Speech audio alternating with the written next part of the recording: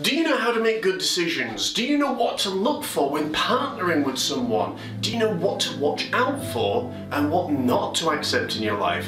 Welcome to this episode of Going Deeper, where I'm going to share with you all about how to make good decisions every single time if you choose to. And I'm your host, John Morris. Welcome. Welcome to today's episode of Going Deeper with John Morris. Join the show that voyages into the deeper subjects of life, from mental and physical health to emotional and spiritual well-being. But that's not all. John also goes even further into more focused areas such as anxiety, depression, weight loss, and fitness. This is the only place to go deeper in your self-discovery journey. Now please welcome Mind, Body, and Soul's very own John Morris.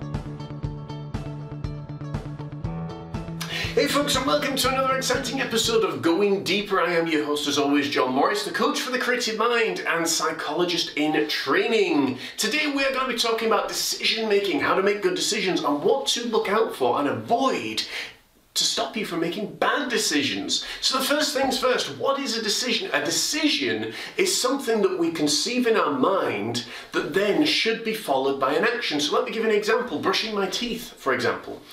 I decide when I'm sitting downstairs after having my cup of tea and my cereal that I am then going to brush my teeth. So I get up from the sofa, I come upstairs, brush my teeth, and I'm done. Decision, action, decision, action. If I decide I'm going to build a business or a website, I decide, okay, what is the vision? What is this business all about? Who is it serving? What's going on? Then it's met by an action. Okay, do you see where I'm going here? Decision, action, decision, action.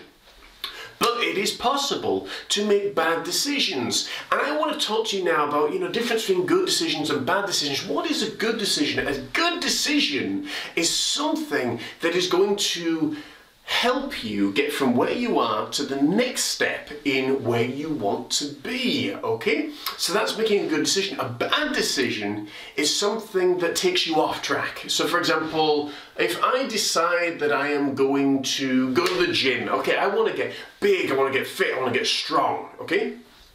And I decide that. Okay, now we've got our own gym within the complex of the house. So, I've got the gym downstairs. There really are no excuses except from time.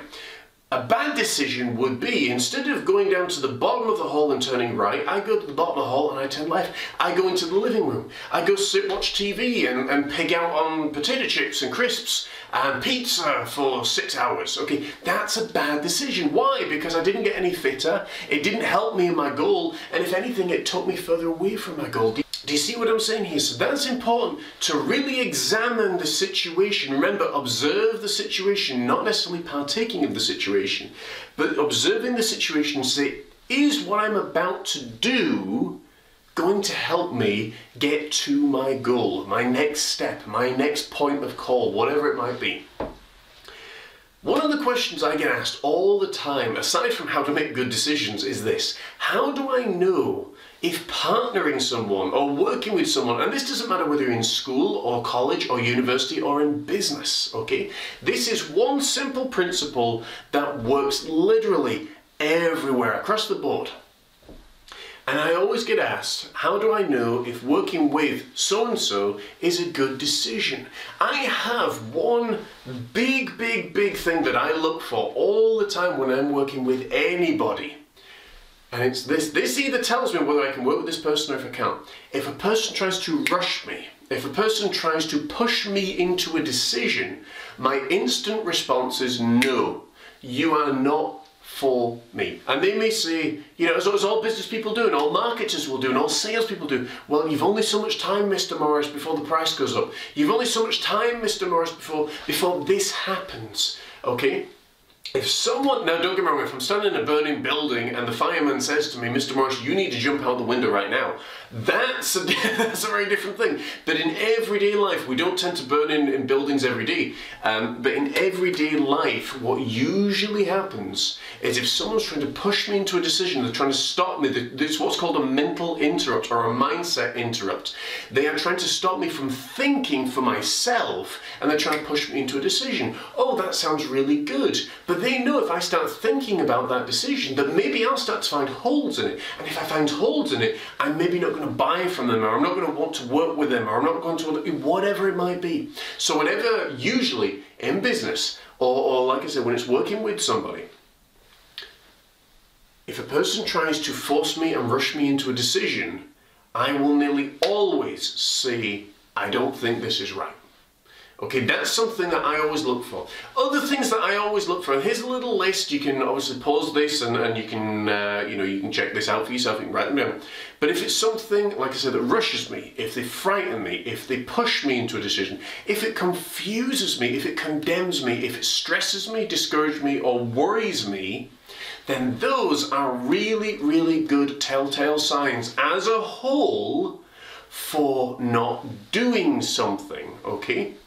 And for not working with that person, not making that decision based on that. If I sit there and I think, well, am I peaceful? For example, about group coaching, I'll give you, sometimes group coaching can be a little bit scary, especially working with teenagers, because it's like, okay, what about if they ask a question that I don't know the answer to? Well, that's okay.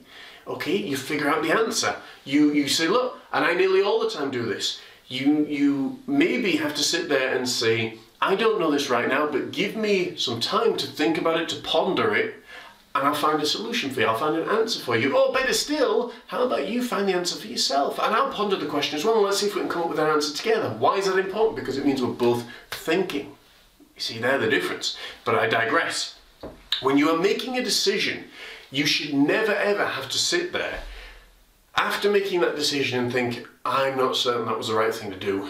I'm not certain and I'm worried about it. I'm not certain. See, I'm not certain, I'm not certain, I'm not certain. If you're not certain about making a decision, it means that you don't have all the information that you need to be able to make that decision.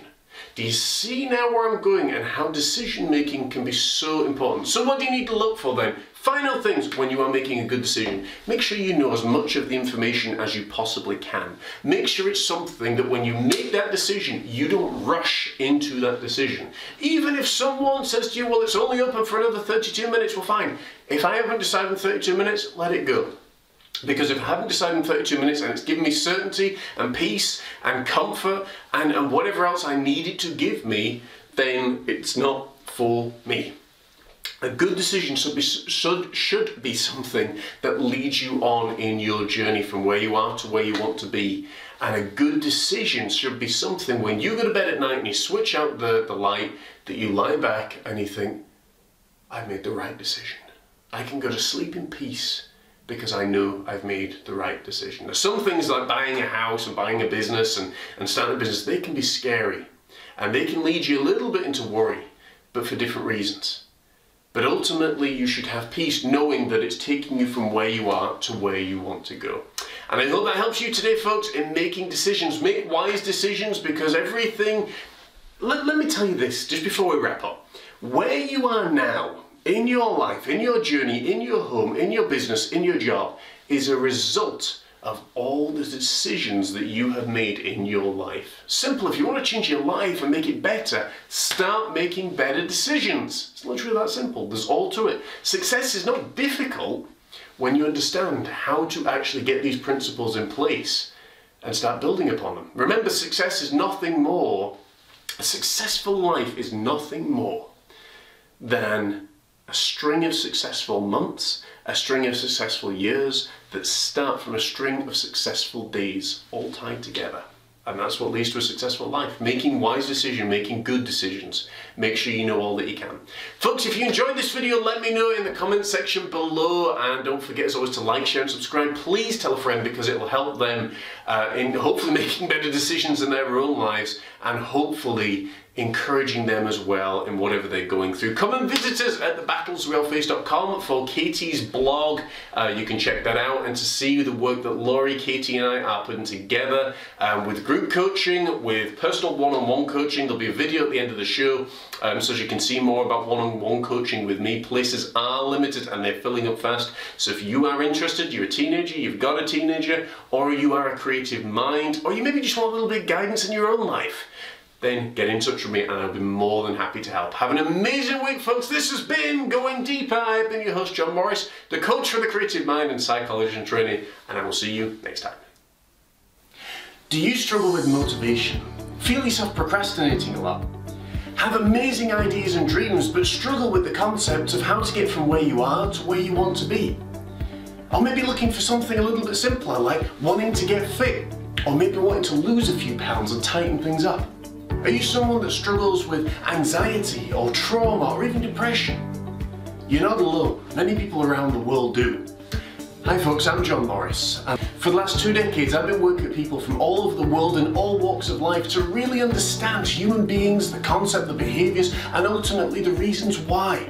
And I've had the privilege of coaching and working with folks just like you that maybe are struggling with anxiety or depression or trauma or wanting to get ahead, wanting to maybe build some long-term success but have no idea how to begin. This is what I do, and with John Morris Life Coaching you're in really good hands. Why can I say this? Because you're not only going to get an experienced life coach, you're also going to get somebody that has a wide variety of experiences, from youth ministry and working with teenagers and children, to someone who's worked with drug addicts and alcoholics, people that have day-to-day dependency issues, to somebody maybe just like you that just wants that little bit of encouragement, wants that little bit of motivation and wants support to get to that next level. With John Morris Personal Life Coaching, you're in really good hands. A lot of my clients would tell you, if they were here now, that one of the greatest assets to John Morris Life Coaching is you can see things exactly as you want to see them, without fear of being controlled and conformed like a lot of therapists and coaches do. We help you right where you're at to get to the place that you want to be, step by step, to figure out a plan. So if this sounds like something that you would be interested in, having that support, motivation, encouragement, and even education should you need it, then get in touch with me today. I would love to hear from you. Places are limited, so please don't delay. We've got a very small window of opportunity remaining. We all need help from time to time, but the difference between success and failure, achieving our dreams and maybe just letting our dreams go by, depends on the level of help that we have available and that we're willing to accept. So get in touch with me today at John Morris Life Coaching. You'll be glad you did, and I'll see you soon.